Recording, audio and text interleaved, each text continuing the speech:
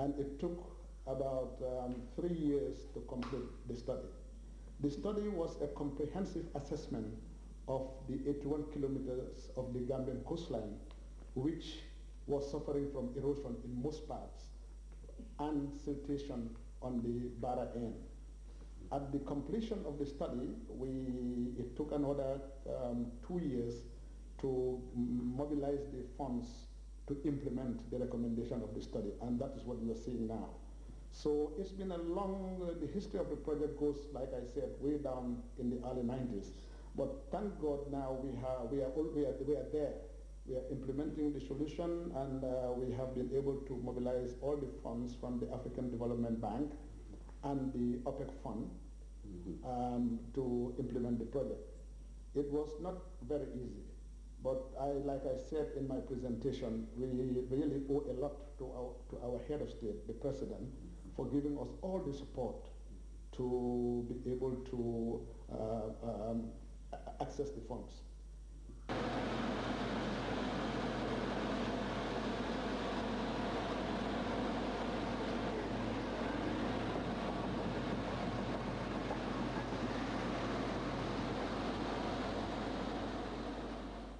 We were losing one of our main attractions, that is the beach. One of the main attractions for tourists to come to the Gambia is the open beach that we had.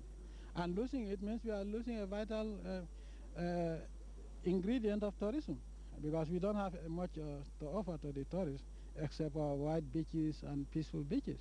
And all that was going out. The conclusions from the consultancy report embodied what is certainly the most ambitious sea defense project ever undertaken here. 3 or 4 major areas were marked for urgent but comprehensive action. The project design has taken into account on a case-by-case basis the necessary course of action. Well, we have 3 different places. We have the Banjul Sandspit, the Banjul Beach up to Sandspit, and we have Cape Point, and we have the Senegambia Kairouba area, the hotel area. And we have looked for each locations in a proper solution to find for the location itself. The beach nourishment with sand is quite a cheap solution. Yeah, it's quite, compared to rockworks, it's much cheaper. And that's what we did at Kololi. We have designed about 1 million cubic meters just in front of the hotel area, and just to put it in place. And then the erosion process will continue, but if you do that, then in 20, 30 years will remain that over there. And then in fact, then after that, according to how fast it goes, you should repeat it. But it is much cheaper than building structures, rock structures. At Cape Point we have selected the rock structures because there is no possibility to do beach nourishment with sand. There is no beach. The contract was finally awarded to a Dutch international dredging company, Deep Break Vault. The $300 million mega project finally got underway in September after some initial delays. But these delays could have been a blessing in disguise one way or the other.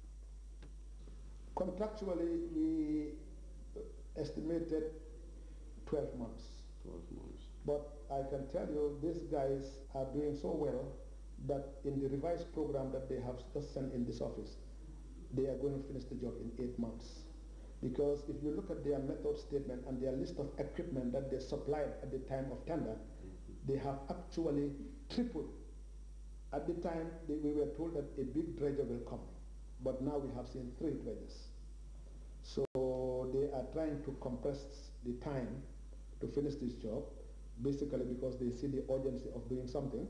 And I think also because they had a lot of time in their hands to do all the familiarization and the searching of materials in the local environment.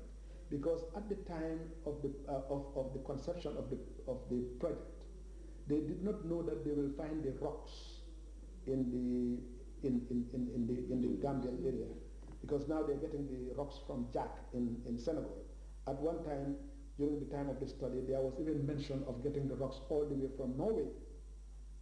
Okay, so because of, that's why sometimes some of these delays in implementation of a project can become blessings in disguise.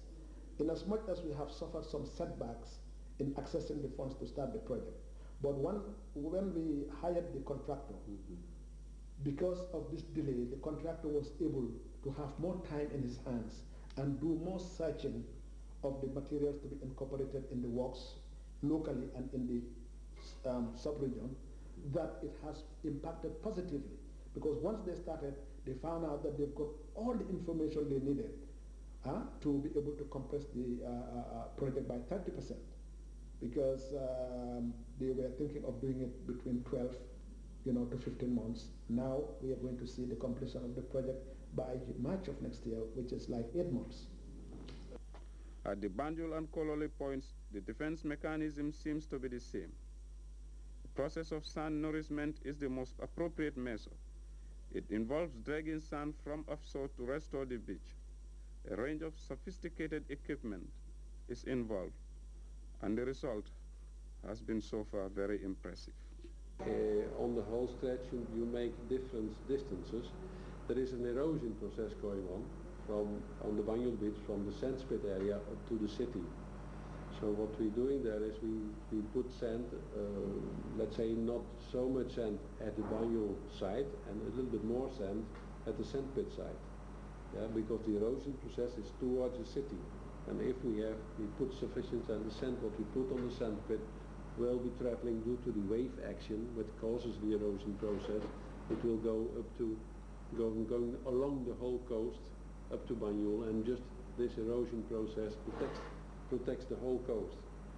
So we put more sand on one side and a little bit less sand on the other side, because every sand what you put at, for example, at the State House will be lost quicker than sand what you put on the sand pit side.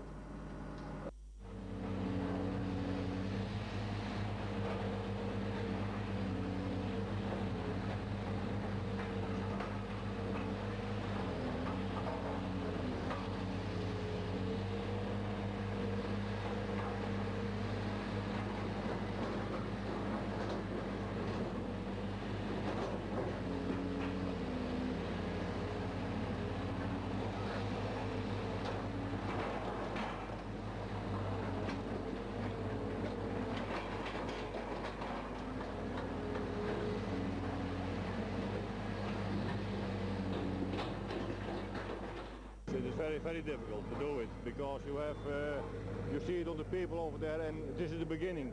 But when you are more or less 100 meters more in the